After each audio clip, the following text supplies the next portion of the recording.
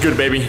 We're back in the gymnasium. We got chest and back again, but you're gonna witness me improve and you're gonna witness muscle breakdown and adaptation before your eyes. We're gonna make improvements on every motherfucking movement. I have it all tracked, so I know what we're doing. I'm gonna cover what I didn't cover last time, cause I kinda just be going with the flow. What pops in my skull, I share with y'all. Y'all are my little brother, and I'm trying to teach you how to grow, or at least we're growing together. I know some of y'all bigger than me and shit, so if y'all just like the videos, I fuck with that too. We're gonna get this chest and back workout. Gummy worm is what was in my car, so gummy worm is what I'm taking.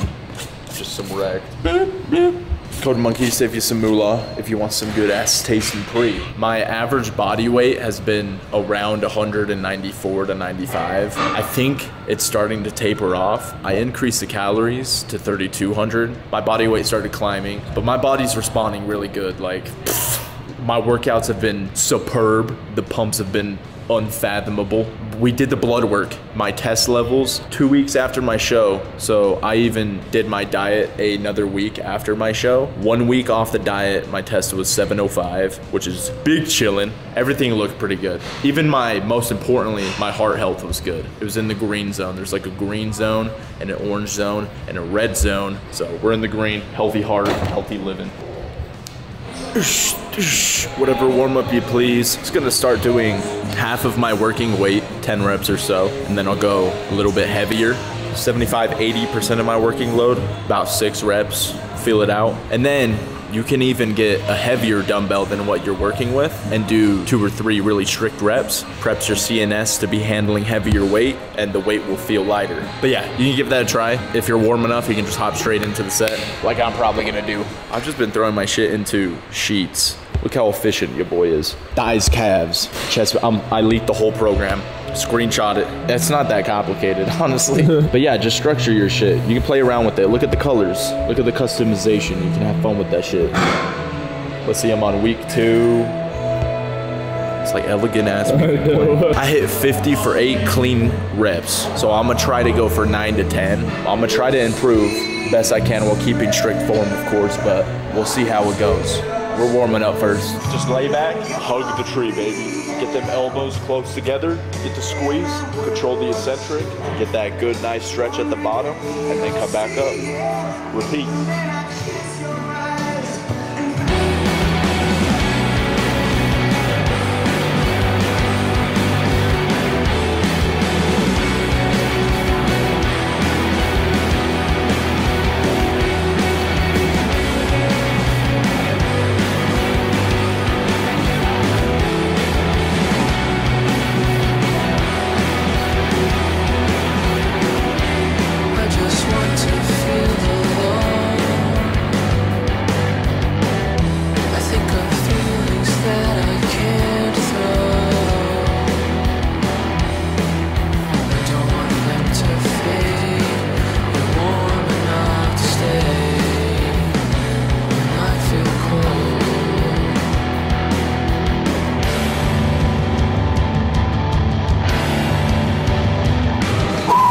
I told y'all motherfuckers, I told you I'd hit 10.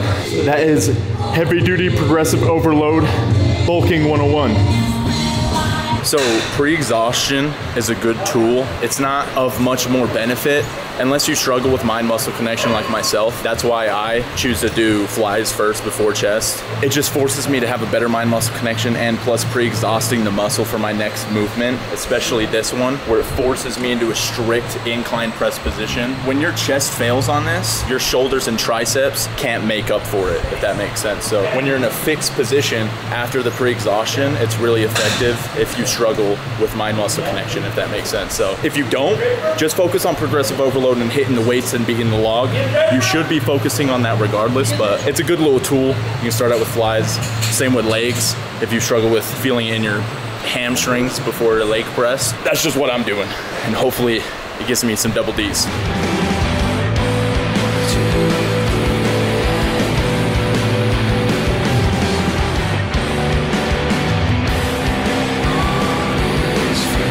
really trying to get better at eliminating momentum with my movements. There's really no point in swinging around the weight if it's not under control, because then that just means you're using gravity instead of your muscles, which should be the thing working.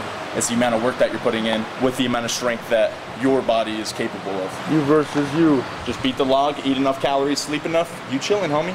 We all gonna make it. So with the no momentum, the best cue that I got for feeling your chest, other than getting your elbows close and squeezing and obviously feeling it, me telling you to feel it in your chest, I just focus on trying my hardest to pop my pecs, squeeze the weight up, if that makes sense. So instead of thinking of moving the weight, think of squeezing the weight up with your muscle. That helped me at least. And then you can always fuck around with grip, thumbless, or whatever feels best, especially with machines. That gets risky with barbells, obviously, but when you're in a safe machine like this, you can play around with whatever's comfortable. So just feel it as best as possible. I got 155. I'm gonna try to get 8 to 10 reps on this bitch.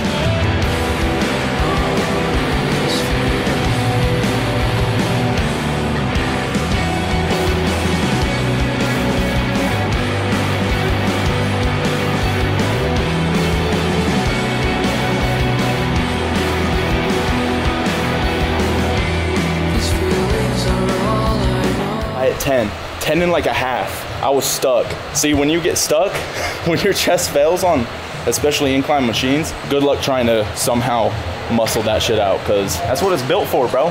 That's good if you're seeking failure. That's when I like to incorporate machines. Just get that set in rather than focusing on balancing the dumbbells and stuff. I already got that done and covered it with the dumbbell flies. We're moving to the Dorian press now, that horizontal plane of gains. We're gonna try to beat the log. We beat this, 10. I hit 7 last week. So I hit 10 reps, 10 and a half. I don't count half reps. It's either 1 or none. 10 nonetheless, up 3, baby. Gains. We got 2 bad bitches each side for 6 reps. So I'm calling 8. I'm gonna get at least 8. I'll hit a slight warm up, like no more than 6 reps. Kind of just get used to the movement, and then we'll try to beat the logbook. I'll probably do like a plate in the 25 to warm up.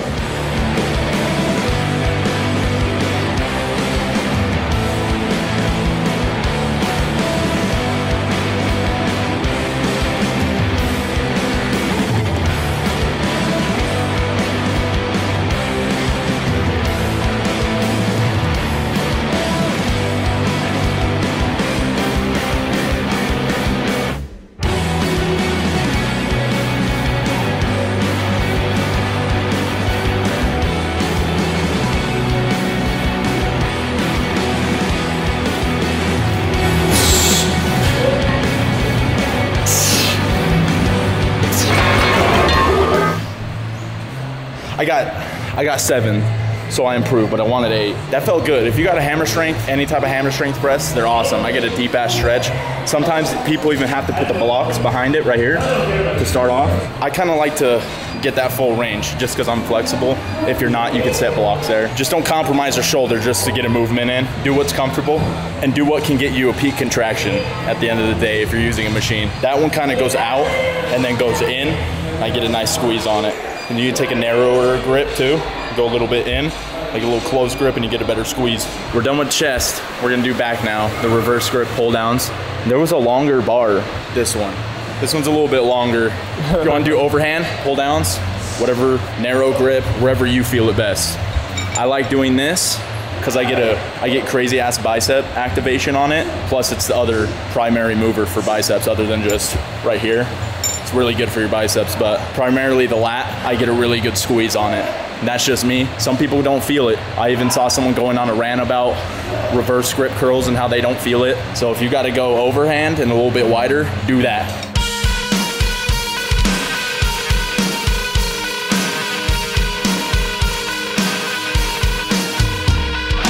I did 170 for 8. So I'm gonna try my darnest to get at least 9 clean reps. Lat movements are a little harder for me to progress in drastically. It's usually just like a rep or 2 better. Hey, better. I said better, so that's all we're here for, is to improve. So fuck 170. 170 was like the cursed number I could never hit on lat pull downs.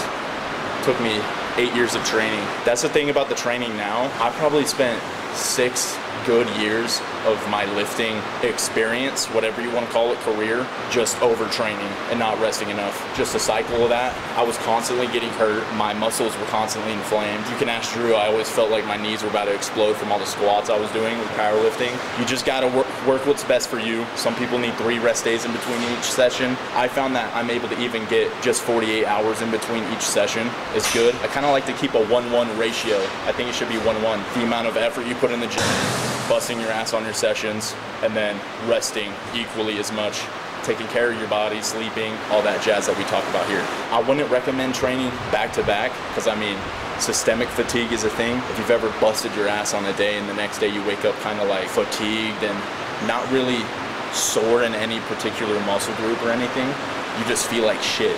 That systemic fatigue, your nervous system, you get fried. Your CNS and your body recovering and building muscle. It's like a bunch of little workers. I'm tearing up my chest and back. All those workers tonight and tomorrow are going in and repairing my shit, putting on more muscle. But if I go into the gym the next day and I train that same muscle group or muscle groups around that, we interrupt their work. You know what I'm saying?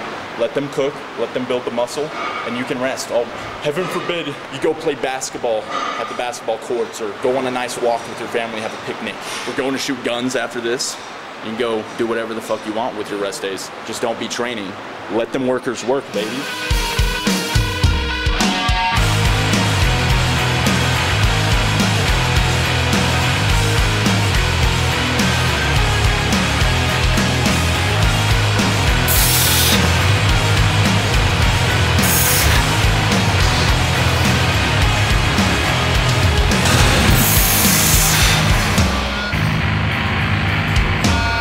It's like hot sauce, bro, all over your body. Hold me. Got mighty strong, 170 for 10 reps. We're gonna do the 1-arm dumbbell rows. Only unilateral stuff that I would do is that one seated row machine. Not really much else, so I'm trying to get better at that because I got a lagging left at. My right one's a little bit bigger, so I'm trying to correct that. Unilateral movements are good for building mind-muscle connection too, especially for your back, because it's hard, or at least it was hard for me to build that mind-muscle connection. It took just feeling it outside the gym, posing, but single arm movements help a lot too, because you can just dial that shit in. Focus with one arm at a time, squeeze that shit, put it back down. Under control, squeeze it, put it back down.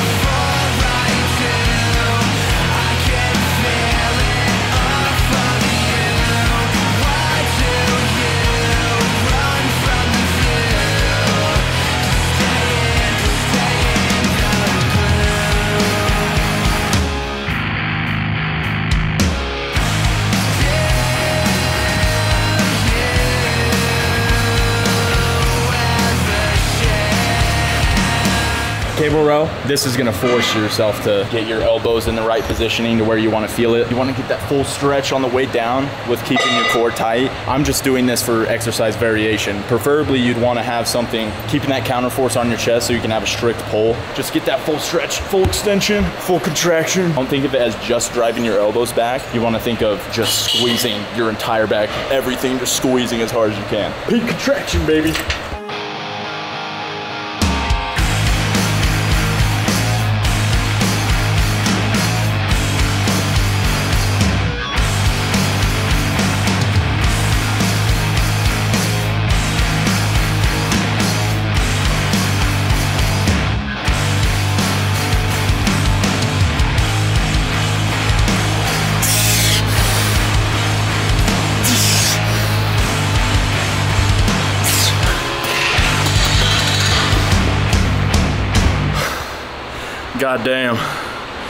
God damn, that's a rep.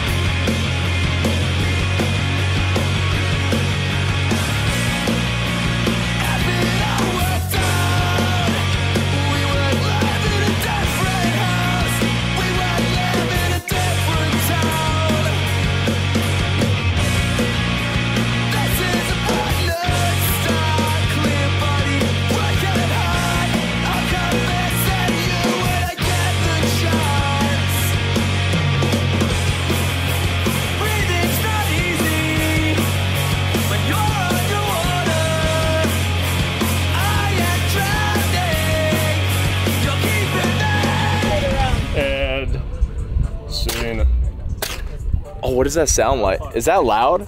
Huh? That didn't even sound loud. No, it's not. Does it have a ton of kick? No, not at all.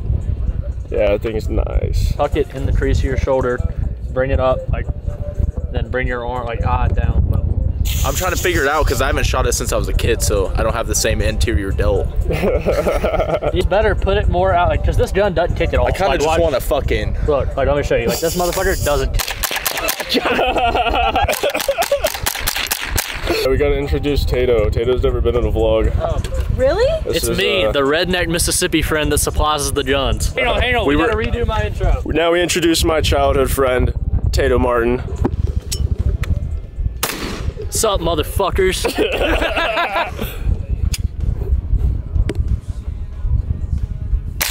Shit! I'll Venmo you for these, don't worry. Oh, it's out, it's out. I almost took out the whole gang. Power's going in my head, bro. Take it, babe. This looks like I'm about to take out a Panzer. Like it's fucking Origin Zombies. No way! Yeah, this is different than Call of Duty, just a little bit. Okay. And you're gonna want to hold it with 2 hands. This one's yours. This one's got a kick to it. Babe, it's got a kick. put 2 hands and hold it. Fucking squeeze that shit. Go.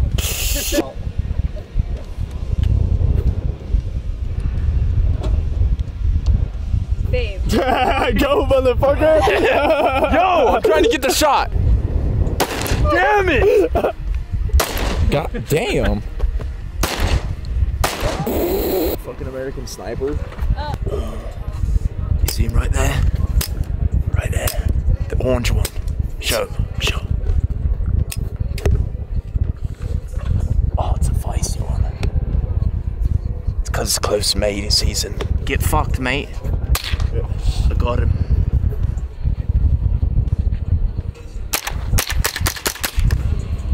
Y'all want to shoot some skeet? Yeah, skeet time. You haven't shot skeet, have you? Nah, no, never. Fuck! Alright, skeet. Fuck! She like fell back into me. Got the second one. Follow it up, and then right when it's about to drop, get right under it, and right as soon as it like stops rising, shoot. You got this shit. Okay, I'm good. Oh. Fuck, I curved that one, my bad. Fuck yeah. Oh, good I still shit. hit that shit under pressure. That was the last bullet too. One in the chamber, baby. Yeah. Dude, that right there is why you stay in shape. That's why I stay in shape. All right. Yeah. This looks like a crazy ass, dangerous, like FBI tape. Like there was a crime on this tape or something. Law enforcement person watching, these are all legal. This looks like evidence, like a found footage. I tried to steal it. Me, bro. Redhead redemption. Coming for all those motherfuckers that called you tampon head. Who's the ginger now? Good shit. Goddamn right.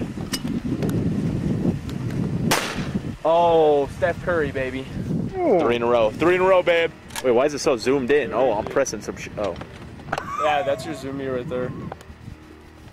Flick. It's too easy. I said no rush it. Hut.